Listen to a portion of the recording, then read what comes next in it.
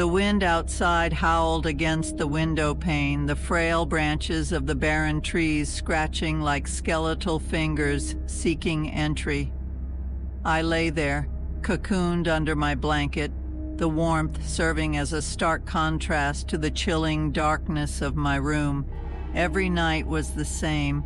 The quiet town in which I lived was far from the bustle of the city, and it had its own brand of silence, a silence so profound that every tick of the wall clock felt like the heartbeat of the house.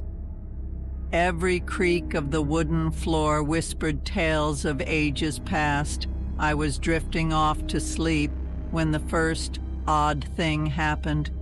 A familiar lullaby, one my mother used to sing when I was a child, played faintly in the distance. It was so faint I believed I might have dreamt it. Where was it coming from?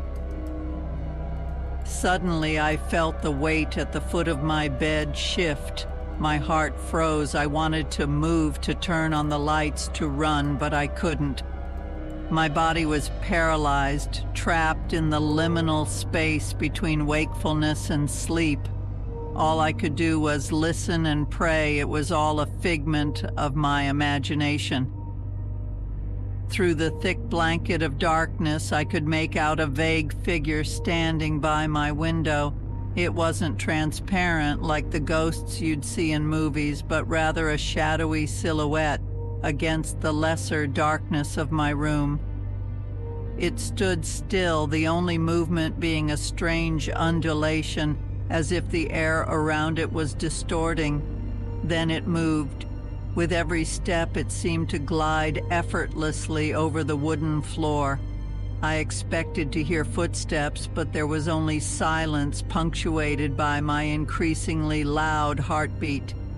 With every inch it covered, my heart raced faster.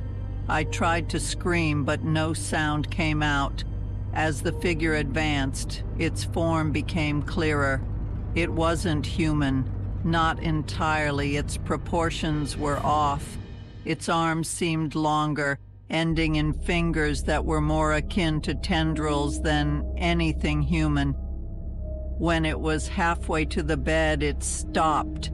It extended one of its arms, reaching out for the nightstand. My keychain, a silver trinket my sister had gifted me years ago, was right there.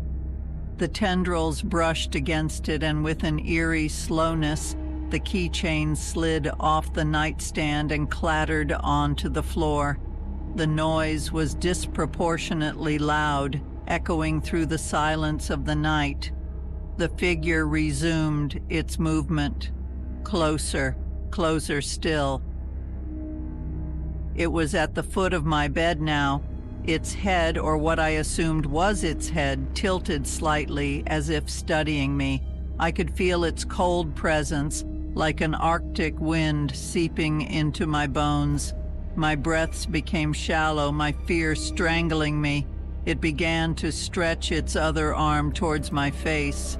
I could see the tendrils pulsate, changing shapes, seeking. I tried with all my might to break the paralysis, to move, scream, do something. And then, as suddenly as it all began, I sat bolt upright, gasping for air. The room was silent once more.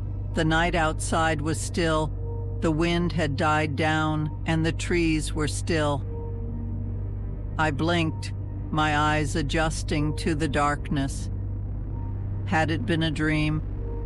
A night terror? My heart was still racing, the remnants of adrenaline coursing through my veins, but everything seemed normal. I reached out, my hand trembling, to turn on the bedside lamp. The soft yellow light bathed the room, pushing away the shadows. The sense of relief was so overwhelming I nearly cried. It was then I noticed it. There on the floor beside the nightstand lay my silver keychain, the same one the dark figure had knocked over. The realization was a punch to the gut.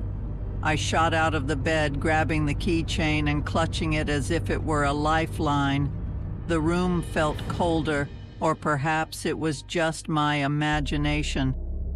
The boundaries between dream and reality seemed to blur. I was trapped in a state of uncertain dread. The night stretched on, but sleep did not come. Every creak, every rustle set my nerves on edge. As dawn approached, I realized that the true horror was not in the encounter with the inexplicable. It was in the uncertainty that followed, the not knowing, the constant doubt. Was it a dream? Or had something truly dark visited me that night? The sun rose and the shadows receded, but the questions remained, and they were scarier than any phantom or night terror because they were unanswered and would remain so, hidden in the recesses of the night. Waiting, perhaps to return again on another random night. Now I fear falling asleep even as sleep begins to fall upon me.